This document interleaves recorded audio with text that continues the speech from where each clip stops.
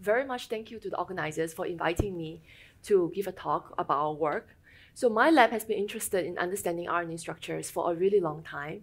And in recent years, we have been using Nanopore direct RNA sequencing to study RNA structures and its function. Okay. So the work that I'm going to talk about is done initially by Ashley and Sean, a graduate student and postdoc, and then continued by Anthony, Jiaxu, and Han Jian, and done in collaboration with Niranjan. So we have heard a lot about RNA and RNA modifications, and today I'd like to tell you a little bit more about RNA structure. So RNA holds information in shape, so very similar to proteins, RNA can fold into complex secondary as well as tertiary structures that's really important for its function. And traditionally, to be able to understand how an RNA folds, we can use a variety of chemical probes that can modify double or single-stranded regions along an RNA, and then we can use capillary sequencing to read out where these double or single-stranded regions are. But over the years, we and many other groups have now coupled this biochemical footprinting together with deep sequencing to read out RNA secondary structures for thousands of RNAs at one time. And this has enabled us to look at RNA structures of entire transcriptomes to know what the landscape of these RNA structures look like and how they can change across different biological organisms as well as disease states. However, one of the challenges that we had when we first started this high-throughput sequencing protocols is that they're typically long and really complex. They take about a week to make the libraries and to be converted into cDNA and to be sequenced. And also because we started this using short read sequencing, a lot of the RNA regions that are present in shared exons were unable to identify isoform-specific structures. And additionally, RNA can actually form multiple conformations in solution. And again, by looking at RNA structures as an aggregate, we are unable to understand how it can form multiple conformations that can have different functions in solution. So we started working on this to couple biochemical chemical probing of RNA together with nanopore sequencing to read the RNA structures. And the premise is actually pretty simple. So as the RNA goes through the pore, there's a signal, as explained by Jonathan just now. And what you can see is that when there's a modification, in this case, not a natural modification, but when you add a chemical that modifies all the single-stranded bases along the RNA, when you have a chemical modification, you will have a signal shift. And so we can detect the signal shifts to identify which bases are chemically modified because they're single-stranded. So we applied this on a well-known RNA, so tetrahymena ribozyme. So one of the RNAs we sequenced through without any modification, and this gives us the baseline current. And the other, actually, we have the chemical modification, and we sequence through the nanopore. And upon base calling, mapping, signal alignments, etc., we're able to identify bases that shows a deviation in current because of the chemical modification. So I'm showing you an example of this. So this is the tetrahymena ribozyme, and this is a RNA that has been studied for decades because of its well-known structure that enables it to cleave itself, undergo self-catalysis. And so when in a base here, the blue in blue, when it is in a double-stranded context, the chemicals that can modify single-stranded regions will not modify this RNA. And then so you can see the current clouds that belong to modified or unmodified signals look very much similar to each other, and they overlap with each other. But when your base is in a single-stranded region, it then can be modified by the single-stranded chemical, in this case, NAI shape. And then you can see now the modified clouds look very different from the unmodified clouds. And you can see this comment that comes out that we can identify and we can quantitate. And the quantification of that tells us how likely that base is to be single-stranded. And then so this is just a 3D view that you can see that separates between the modified and unmodified bases, and we can quantify this to give us a single-stranded signal.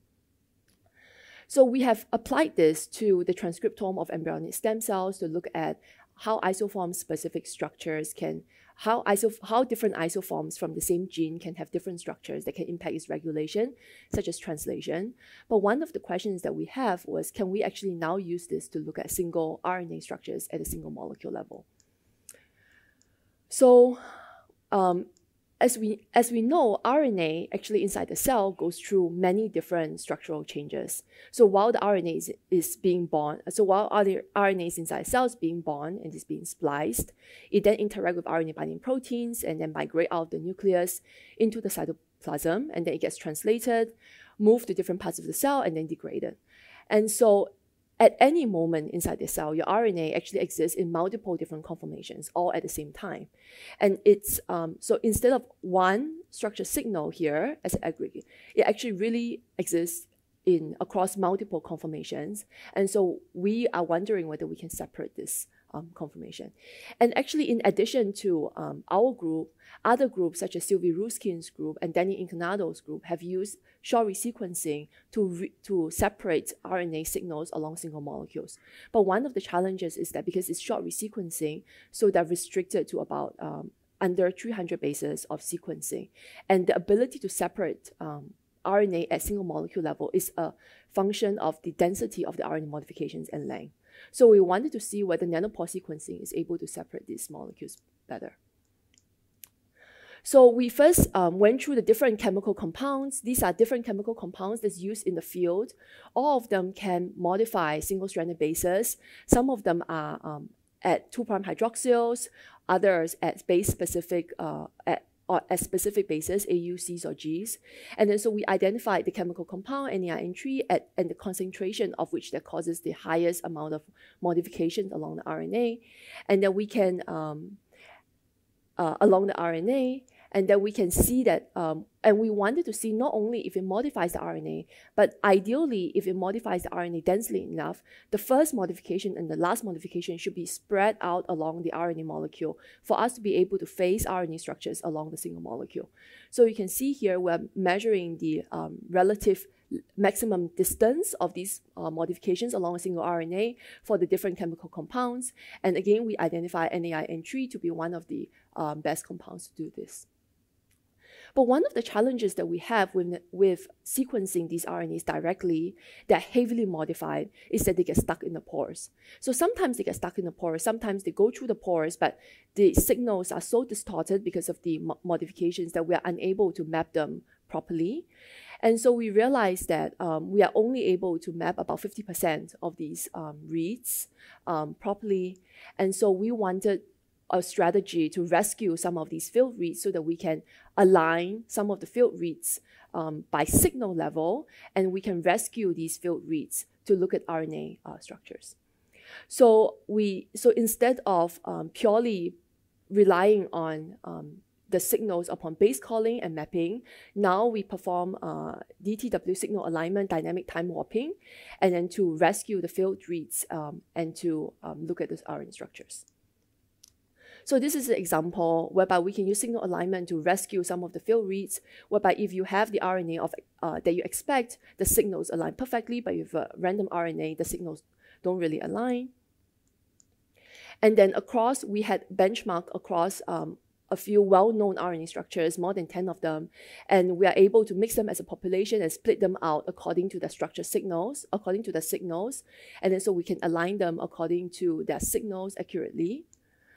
And here what I'm showing you is that upon Minimap2 alignment, for those that are past the quality control, they can be aligned pretty well, but those that have failed quality control, they don't get mapped well, and these can then be rescued by signal alignment to 24 to 28% by signal alignment so that we can have these reads for structure determination.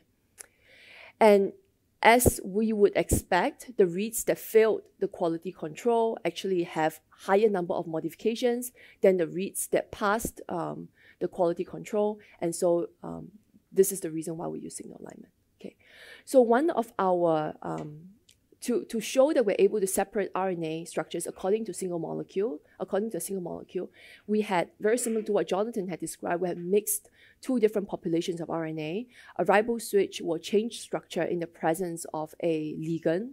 So where it falls into one conformation in the absence of a ligand, and we gives it a ligand that it recognizes, it will then switch its conformation into the second population.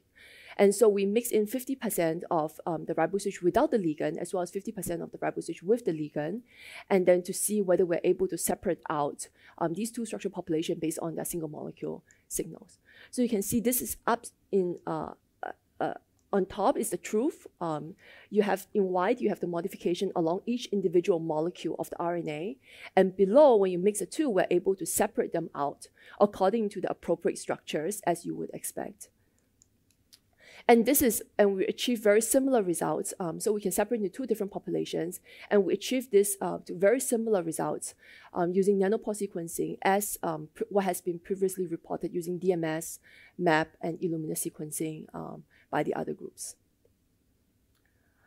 So so that is the end of my talk, and with that, I would like to thank you. We have also tested 004 on our ability to detect RNA structure modifications, and it works actually beautifully. So we do have more throughput, and we are also able to detect the RNA modifications really well according to the signal shifts using RNA 004. Yeah, so with that, I'd like to thank you for your attention. I'll take any questions. Thank you.